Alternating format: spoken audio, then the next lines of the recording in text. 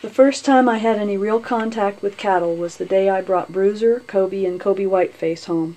They were 3-month-old orphans and still needed their bottles. As the boys grew up together, they were never far from one another. They were pals.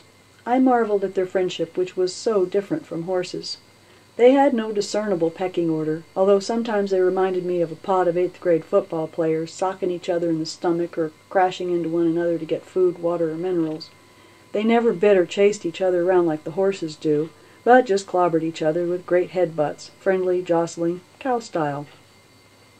One night, when they were 19 months old, I had a sick feeling something was wrong. I set off to check the moos, as we'd come to call them. They were together at the far reaches of the back pasture. All was fine. The next night I had that same nagging fear. Something was wrong. Sure enough, up the canyon I found a 16-foot gate ripped from its hinges.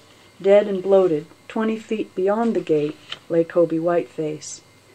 His moo-friends looked plaintively at me. "You human being," they said, "you make Kobe Whiteface get up." My heart sank. In spite of bottle feeding them for months when they were babies, they had never had much use for me. Now they wanted me to do something I could not do. "Make Kobe Whiteface get up," they pleaded. "I can't do it, boys," I said. "I am not God, and Kobe Whiteface is not Lazarus. I cannot make him get up." I had no idea moose could feel such a bond. Their sorrow was gut-wrenching.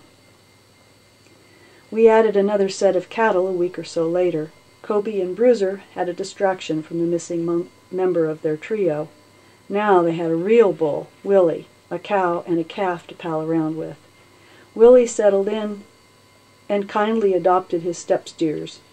And another week later, we brought in a couple more cows, a few more steers, and a calf. The herd was 12 strong now. Again I marveled that there was no aggressive pecking order.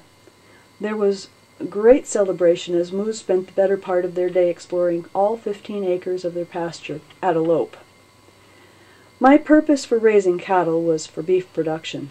I do not use pesticides, herbicides, or GMO seeds on my land. I attempt to eat organically grown food and avoid any GMO-laced food. I'm even more strict about feeding my animals non-GMO foods.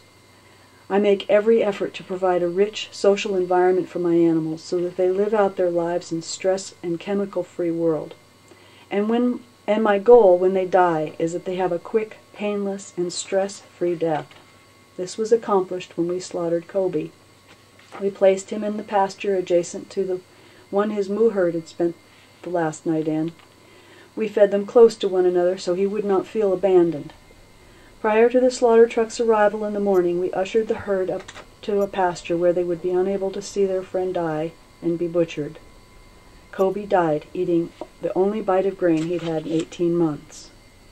But what I failed to attend to was the fact that the sight of Kobe's death would contain smells of his demise. And Willie, our bull, wailed with pain so excruciating it brings me to tears even now to tell you. I felt as though I were attending a funeral in a culture where people pull their hair and beat their chests and cry in great wails of grief. Am I overlaying some anthropomorphic interpretation? It is my observation that Willie has provided his herd a quiet, competent leader. He is patient with the young moose. I don't think I've ever seen him smash his head into the rib cage of a fellow moo. He's what Natural Horseman, Mark Rashid, author of, among other titles, A Horse of a Different Color, has referred to as a natural leader, a leader others follow because he has great judgment and obvious competence. I believe that part of Willie's grief came from his knowing that he had let the herd down.